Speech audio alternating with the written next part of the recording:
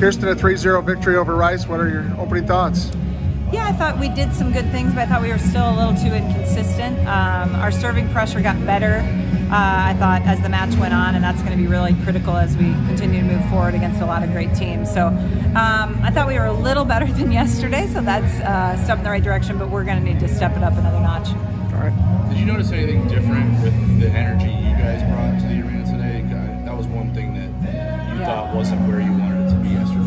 I think they were really trying to do that. I kind of tuned that out, but my assistants had said, especially after set one, energy was really good. The warm-up, I think, was better today. So I think, you know, again, in these buildings that are pretty cavernous, it really leans on every member of the team to bring energy.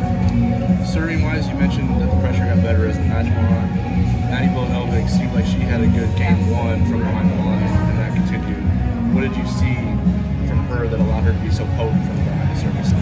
Yeah, no, I think Maddie's got, you know, she's got good tempo pretty consistently on her serve. I think sometimes what we see is some players have tempo sometimes, and then other times they might get a little bit nervous and that tempo changes. And Maddie's someone that I think feels pretty confident to go back and hit it no matter the situation.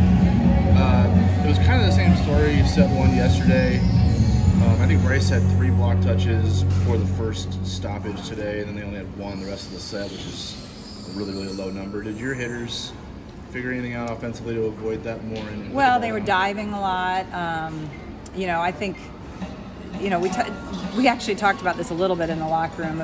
You know, sometimes there's an acclimation period to get used to what a blocker's doing and things along those lines. And sometimes it's frustrating because we're saying, hey, we've told you in scout these things happen, and we'd like them to make that connection a little bit faster sometimes. But I do think, you know, just as you can watch it on film, but getting out there and seeing the size and seeing what they're doing with their hands, there is something to be said that after you see it a couple times, you can make some adjustments. I mean, Ava's just a stud. Yeah. But how good was she in game She two? was, yeah, she was really good, I thought, all day. I mean, she hit almost 500 today, carried a ton of load. You know, and that's good. You know, we need Ava in Ava form over the next couple of weeks for sure. Did you notice anything that she was doing in particular with just how precise and sharp she was with her shots today? She had asked Angie one thing to focus on, and Angie said focus on slow to fast on your approach. So we'll give Angie the props for whatever it did. It connected well. She's the shot doctor, yeah. Nora obviously got going. I mean, she had a good set one, but she really started impacting the game in multiple ways as the match wore on. Did you sense, like, you know, kind of a takeover mentality with her and Ava, especially, you know, just the way they were impacting the game defensively, serving, hitting, all that kind of thing? I think Nora's Nora every day. You know, I think Nora was frustrated. She said, we're probably going to lose this challenge. We're 0 for 5. And I was like, listen, I haven't challenged. She's like, well, I'm 0 for 5 because all of them were her overturned. So I think that's what Nora was angry about. Okay, fair enough. Yeah, I guess, again, you know, you guys talk about edge. I think that's, you know, one of the main focal points of the season, right? It seemed like every time you guys had Rice teetering or on the ropes and just like kind of ready to absorb a knockout blow, it just felt like you landed it. Did you notice anything with your team's mentality, like when they felt like they had an opportunity to end a set or to separate, that they did it? Yes, but I was frustrated that we were in that situation. I think that's the bigger takeaway from my standpoint. And yeah, you're right. Like as it got, but we need to make sure we understand the value of every point. And I think at points today, we were like, oh, we've opened this up, and then we'd let them back in. I think we did that yesterday, and those are things that great teams can't do. We need to value every single point, regardless of who's on the other side of the net. To the flip side of that, did you notice an adjustment there in game 3 that the team didn't really let? Yes, they didn't let Rice off the hook. They were much cleaner. Rice started, you know, they started to struggle. Our serving disrupted them a lot more in set 3, and that discombobulated them some. So Rice wasn't their best in set 3, but I think you know, we did kind of wear them down. And then I think the good thing is the difference in some of the points is that we didn't then give them unforced errors. We were cleaner at that point. Set 2 was kind of weird. I mean, you guys don't give 7-0 runs very often, but you did in that one. There were a lot of challenges, a lot of like just rhythm stoppers, right? How did you flip set 2 and not let them just use the 7-0 run to kind of take over and be comfortable? Well, I mean, that was unacceptable. Yeah. You know, I thought it was at a challenge. We were kind of goofing off, which some team, and it's always, you got to figure out the pulse of a team. Sometimes goofing off for teams is the best thing for them because they stay relaxed. But we were goofing off, and then, had several bad points afterwards. So, that was discussed in the locker room. Like, we got to stay locked in. Obviously, that didn't bode well for us. So, so I think, those are good learning moments, because I want to lose steam. Like, having fun is part of who we are. So I want joy on the court.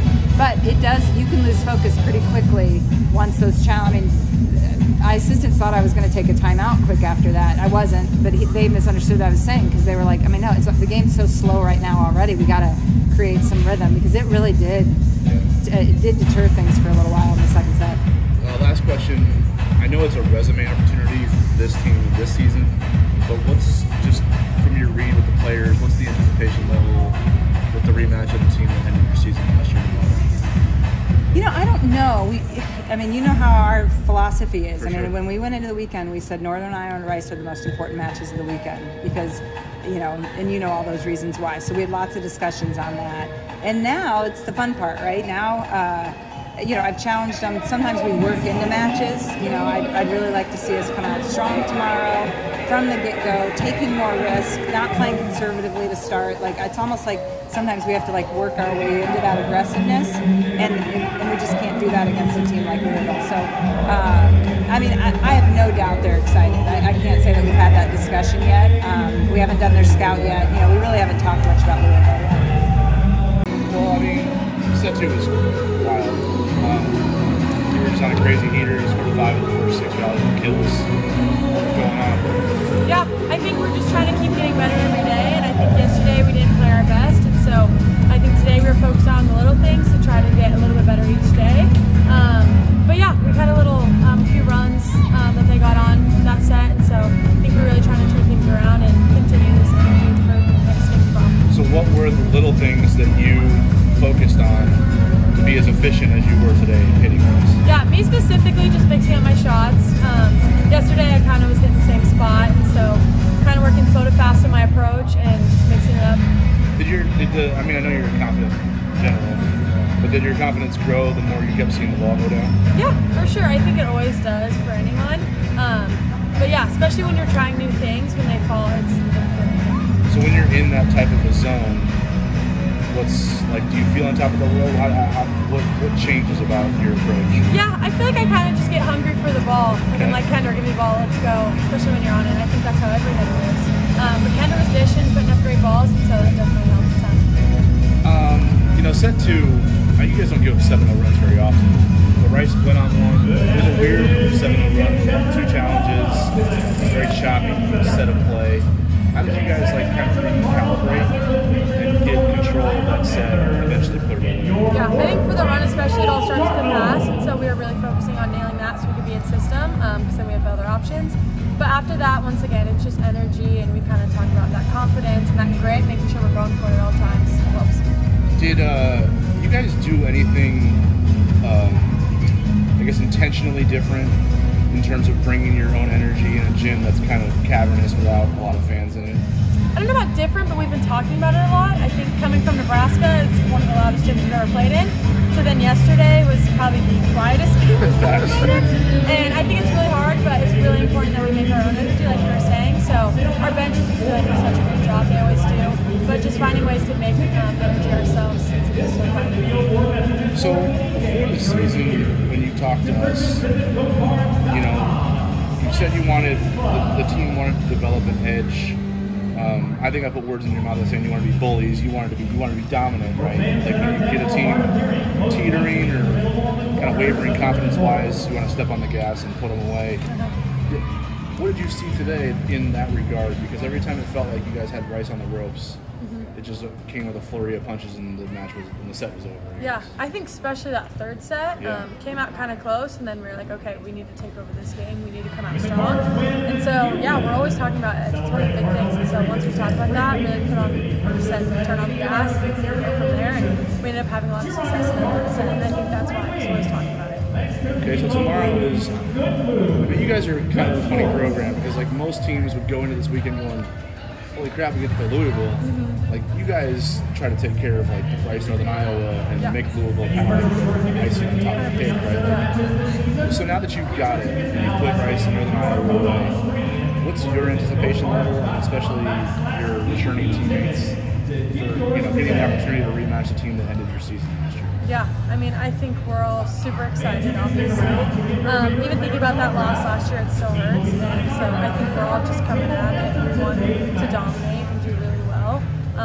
But yeah, just coming out strong and taking control. And honestly, just having fun. It's a great environment. It's a great rematch. And just a chance to prove ourselves. I think it's really exciting and prove that we belong to be in the top 10.